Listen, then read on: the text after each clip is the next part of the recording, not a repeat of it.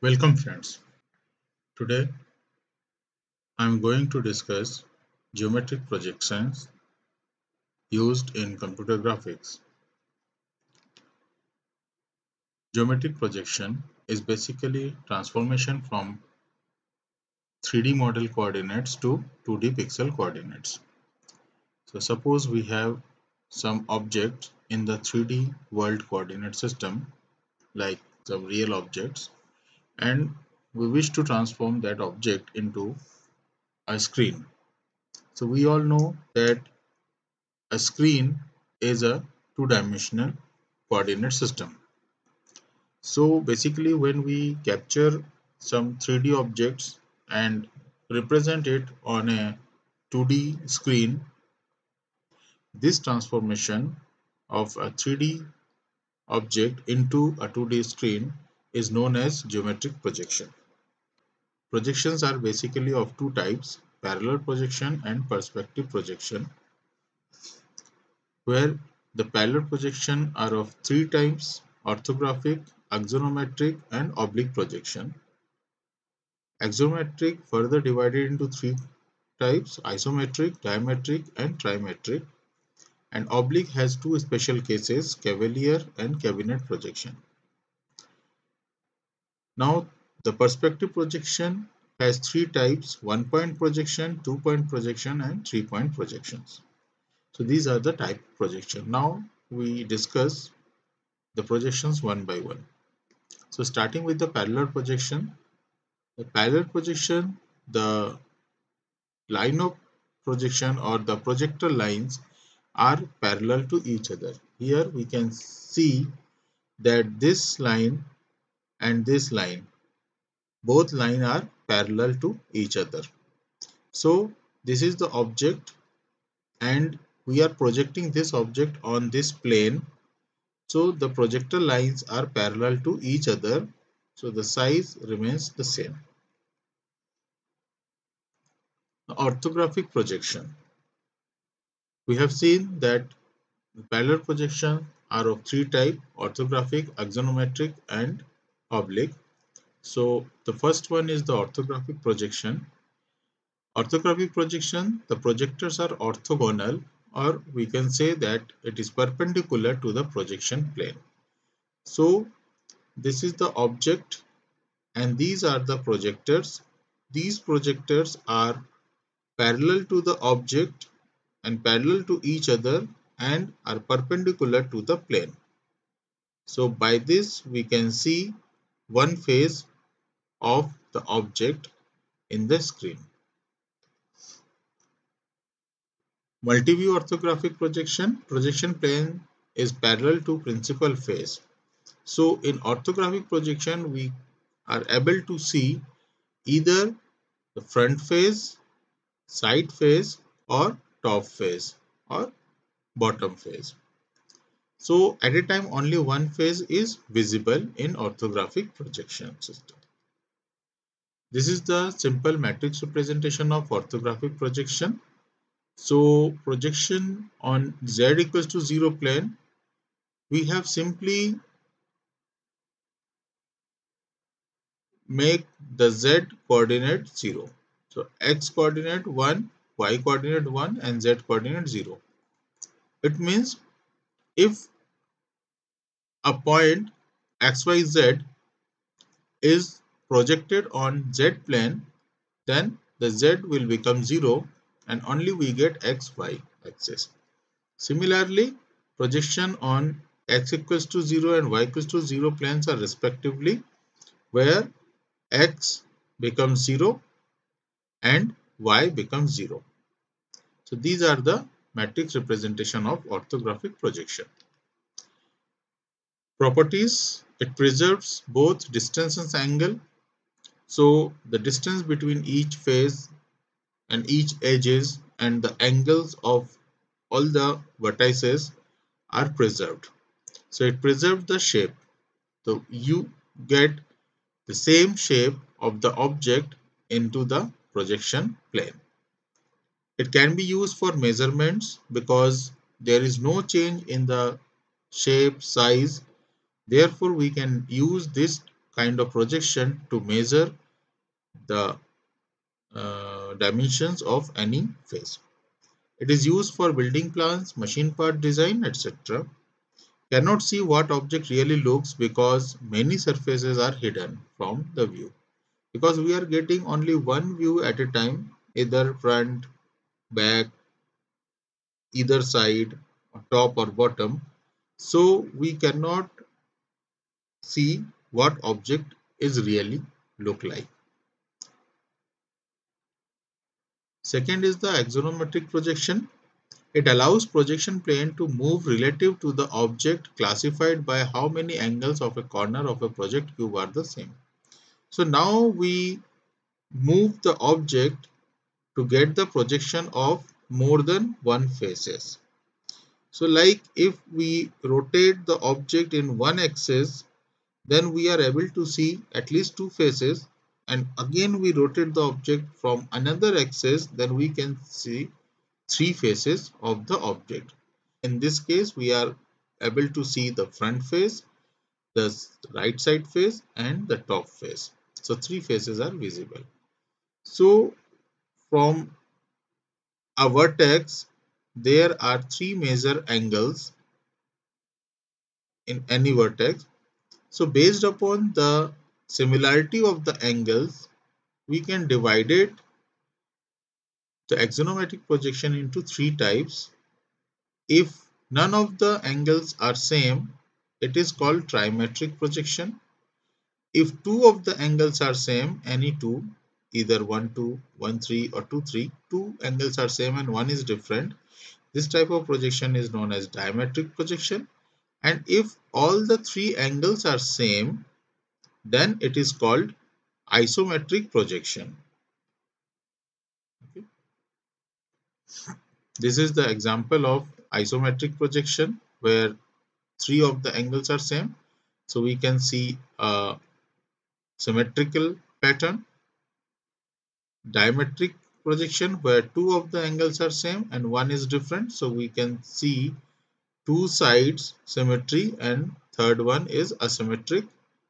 And if all the three angles are different, then we can get this kind of projection where every angles are different. Properties of axonometric projection. Lines are scaled, means foreshortened lines are there. Lines are preserved but angles are not. So the lines are of the same size but the angles are not of the same size. Projection of a circle will become ellipse. If we project a circle in axonometric projection, then we can get an ellipse as the result. Can see three principal faces of a box like structure. If we project a box, then we can able to see three principal faces like front, either side, top or bottom, or any three faces. Some optical illusions are possible because of the difference in the angles like diametric and trimetric. We can get some optical illusion. It does not look like real because far objects are scaled the same as near objects. So it is not looking like real for a larger objects because as per our natural vision, the objects in the front appears bigger than the object at the back of the same size. But our perspective will see it in different size. But in axonometric projection, the objects near and far, both objects will be scaled at the same. Therefore, the object does not look like real object. Now third one is the oblique projection in the parallel projection. Here the projectors are not perpendicular to the projection plane. So it is a kind of parallel projection, but the projectors are parallel to each other, but it is not perpendicular to the projection plane. Like if this is the projection plane, the projectors are not parallel, not perpendicular to the plane. So instead of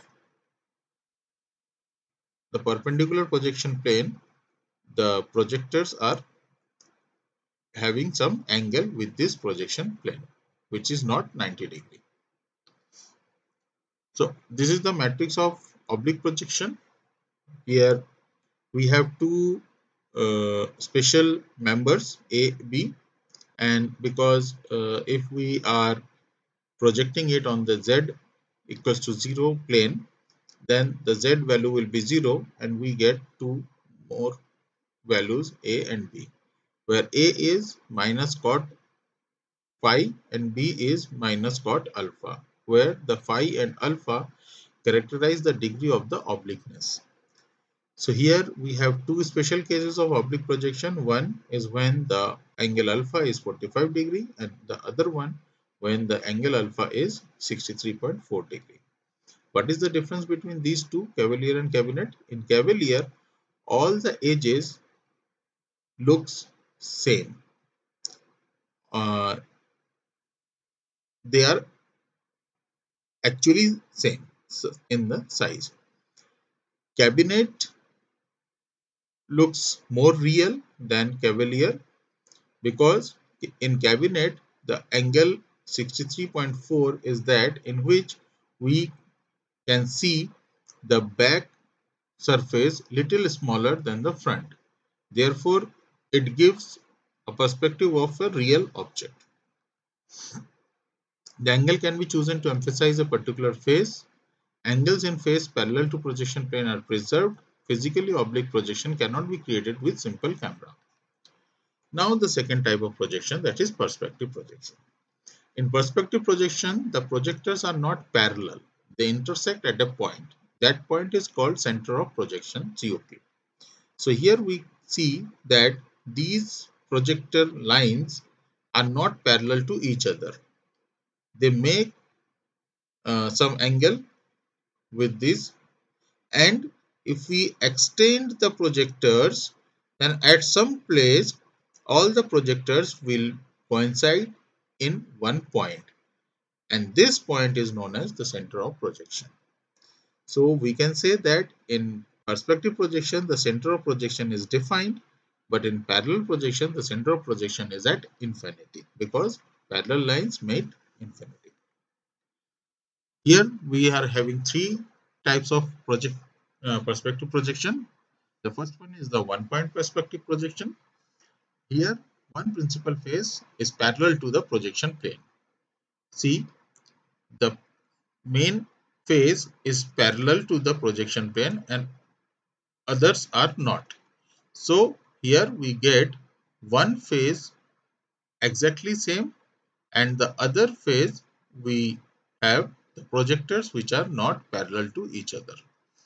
But in one face means at least two projectors are parallel to each other and the third projector is not. In one point perspective projection, the center of projection is defined by one dimension, that is suppose Pz equals to D. Then the projectors are x0, y0, and at z axis it is minus 1 by D. And in two-point perspective projection, one principal axis is parallel to the projection plane. Here we can see that the y-axis is parallel to the projection plane, but x is not parallel and z is not parallel. So the x and z are not parallel to each other, but the y is parallel to the principal axis, and these two are not parallel to the principal axis. So we have the projectors not parallel in two directions, and the third projector lines are parallel to each other. So it is two-point perspective projection. The matrix is this. Here the center of projection is defined by two values D and E respectively on the principal axis x and principal axis y. Now the three-point perspective projection. In this, none of the principal faces or axes are parallel to projection plane. Means all the axes, x-axis, the projectors on the x-axis is not parallel to each other, The projector on the y-axis is also not parallel to each other, and projectors on the z-axis is also not parallel to each other. So this is defined by three valued center of projection Px, Py, Pz respectively DEF. So we have the projection matrix minus 1 by D, minus 1 by E, and minus 1 by F.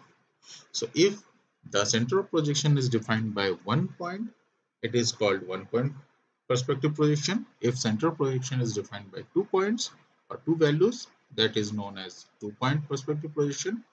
And if the center of projection is defined by 3 values or 3 points, that is known as 3-point perspective projection. Now the vanishing point. Vanishing point, because the projectors are not parallel, so the projector lines on the object converge at a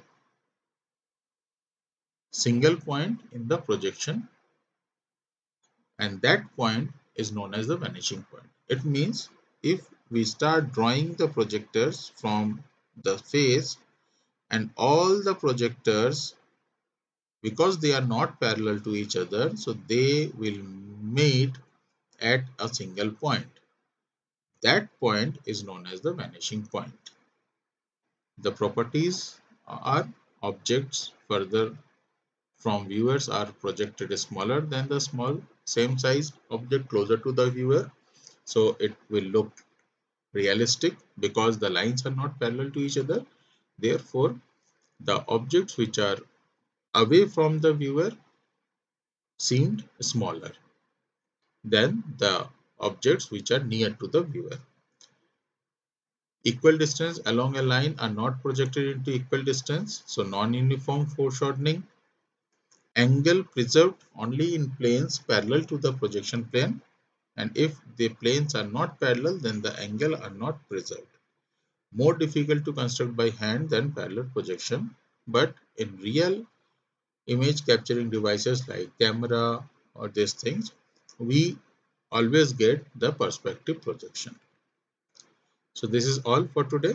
Thank you very much.